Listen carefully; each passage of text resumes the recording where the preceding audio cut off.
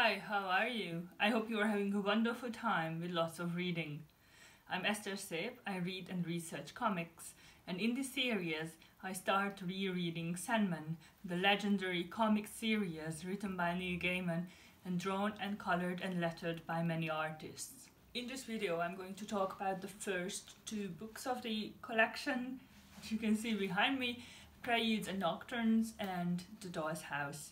I'm going to compare my experiences, what I see differently now, having read these stories for the second time. What are the things that I appreciate even more now than for the first time? Neil Gaiman frequently discusses how he and the editor of DC Vertigo, Karen Berger, started brainstorming over a series that Neil Gaiman could write, how they were making efforts to insert a new story into the DC story arc, but they also wanted to bring something new, and gradually Sandman and the character of Dream was born. You can also watch videos on YouTube with Neil Gaiman discussing how uncertain the whole venture was in the beginning. Actually, the third volume, Dream Country, is the result of this uncertainty. You can find short stories here that are only loosely connected to the main body of the narrative. They are very interesting though, and they will be the subject of my next video. I started reading the first volume of Sandman without expectations, really. I had some ideas about how great it could be because it had so much influence over stories coming afterwards, but I really didn't expect that my mind would be blown away by the complexity of this story. And if I really like a comic, usually what happens is that I start drawing the characters in it, and in due course this is what happened to Dream and all the others in the story. I was impressed by the story, which I found truthful and deep, but I was equally impressed by the art. I just love this 80s, early 90s look that we can find in the series.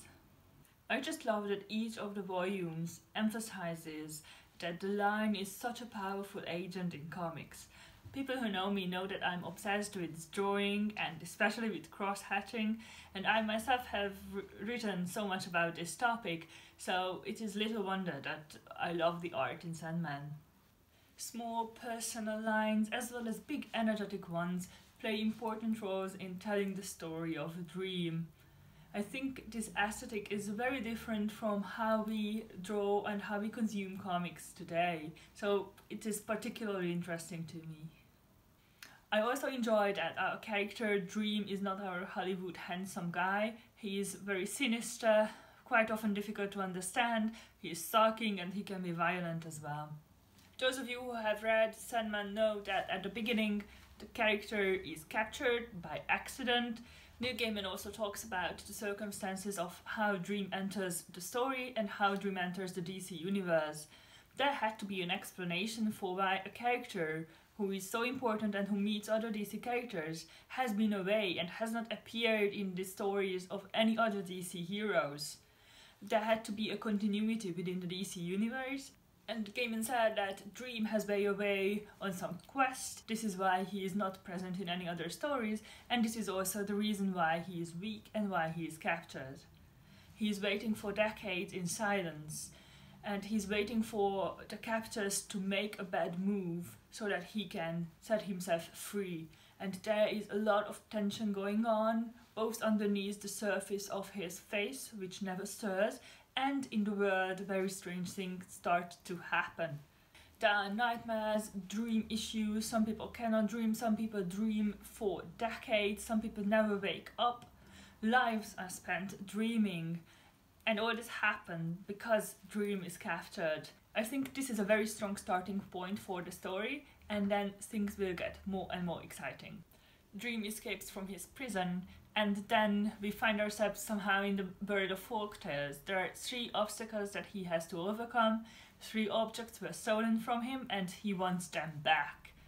My impression is that the creators, the editors and Neil Gaiman were getting more and more confident about the story, and this is the reason why the third story is a lot longer and a lot more complex than the first 2 stories, though those are of course very exciting and they are very much Gaiman-like.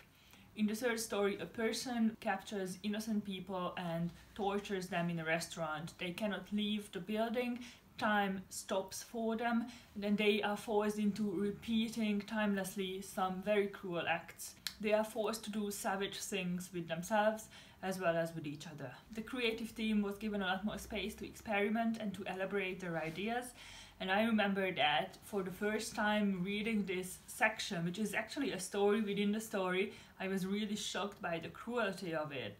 And again, just like I said in the beginning, it feels true. It is cruel and true at the same time.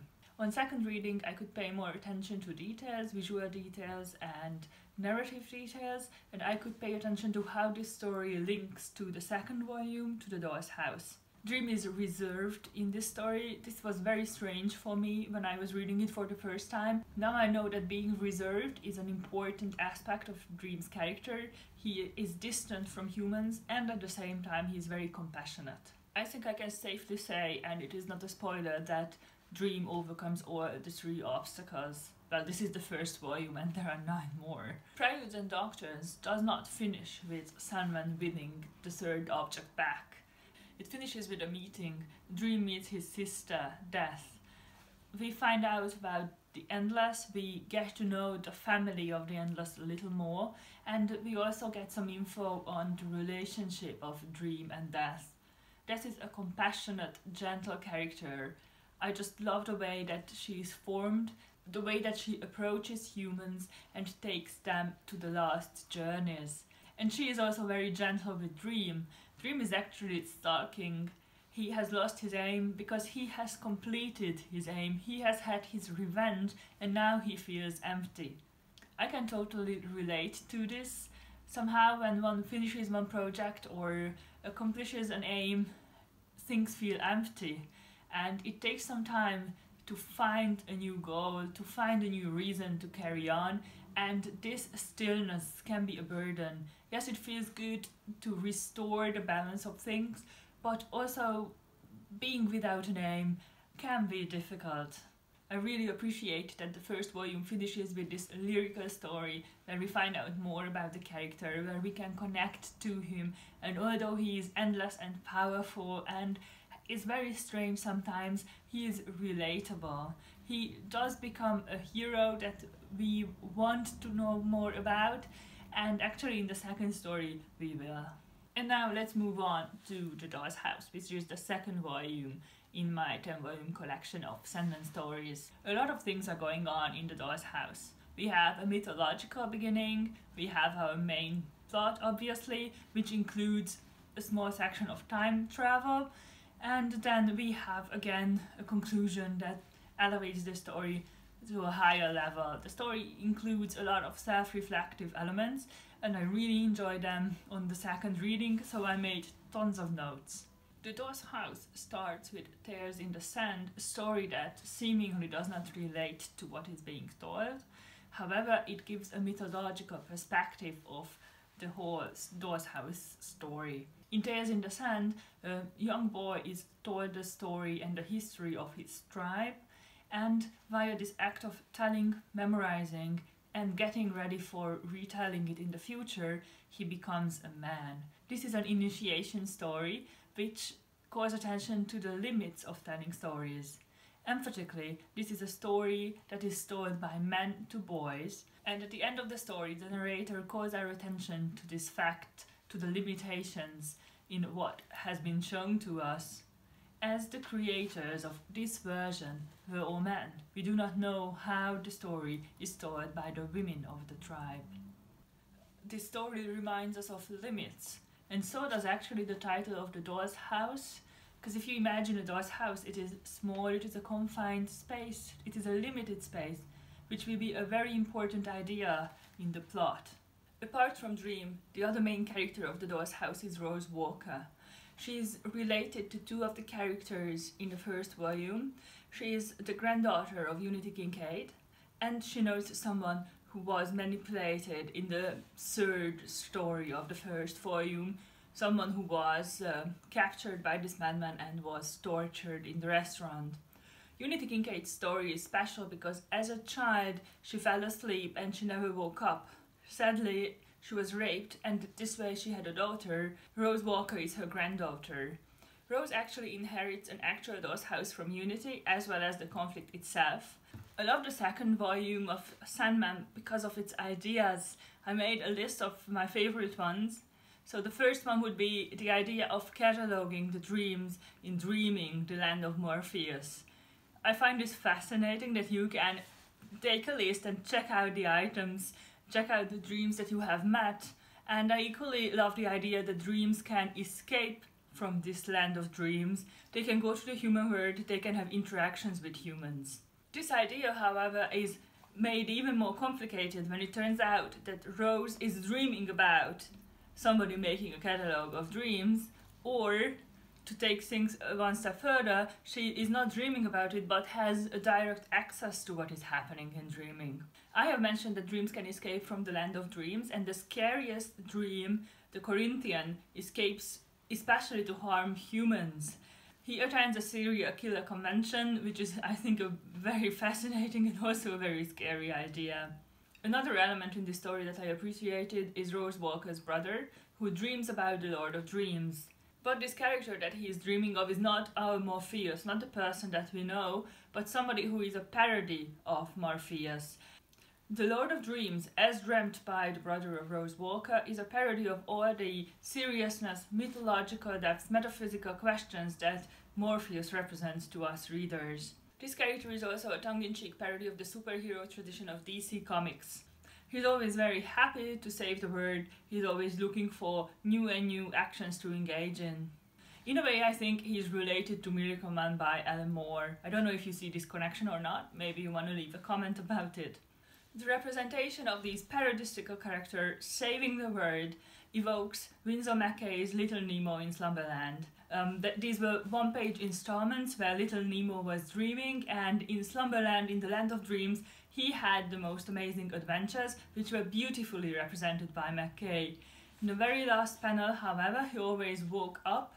This way, he was forced to return to reality. The evocation of Winsor McCay's beautiful world emphasizes the contrast with Sandman's darker tones. I do not want to reveal much about the story of the Doll's House because it's a very engaging one. I just want to talk about the character of Morpheus in the story. He is equally interested and disinterested in humans. He is involved in the story of Rose Walker and her brother. However, when he should really help, when he should really be there for the humans, he leaves because he has a prior arrangement. As it turns out, the prior arrangement is also related to humans. He has made friends with somebody called Hob centuries ago, and each century, each 100 years, they meet and talk about what has happened to both of them. Dream seemingly abandons Rose in order to do his business. He doesn't tell Rose what he is doing. We readers know, and we learn to appreciate what is going on. As a reader, reading the story of the prior arrangement is particularly interesting because we can follow the small details change. I particularly like the detail when Sandman tells Hob off for being involved in the slave trade. And the contrast between what is happening to Dream, he is an endless, his life is infinite, and what is happening to Hob, he just goes around the wheels of fortune, is striking. Dream is interested in Hob because of the difference of their fates. While this section provides us readers details about Dream's interest and disinterest in humankind, it also shows that Neil Gaiman actually is fond of humans. And now I would like to go back to the mythological story with which we opened the collection and relate everything to the metaphor of the Doll's House. Obviously it's an object, but it is also a metaphor that can be interpreted on several levels. For both the humans and the endless, the Doll's House is a stage on which actions are played out.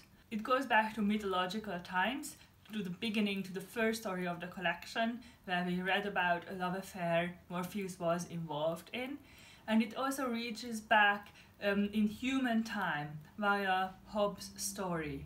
Geographically speaking, it is also almost infinite, and in spite of these, the Doll's House is a limitation to both humans and the endless. The humans and the endless are related to each other, and they are the limitations, and they are also the freedom for each other that enable the other to act, but they also tie their hands. There is a certain responsibility on the part of the endless. They are responsible for the humans, and they are endless compared to the humans. Both humans and the endless are dolls in the doll's house. Both can be manipulated. For example, humans can be manipulated by the escaped dreams, who can invade their lives or murder them. The figure of the doll is obviously an object, but it is not without life. We can project a personality to dolls if you think about actual dolls that you might have had in your childhood, or dolls in horror movies. So they have some sort of agency, but they have also their limitations. However, in this volume, I think the emphasis is not on the figure of the doll, but in the space in which the doll dwells, the doll's house. And the volume is a way to examine the relationship between finite and infinite beings. This was my rereading of the first 2 Sandman volumes. If you have read Sandman, if you have listened to the audiobook, if you have any questions or comments, please leave a comment below. If you would like to find out more about my work, check out my website or my Patreon page. I would like to thank my Patreon supporters for all the discussions we have and for their support. If you haven't read Sandman, or if you feel like rereading it, this might be the time to start. See you in the next video. Bye.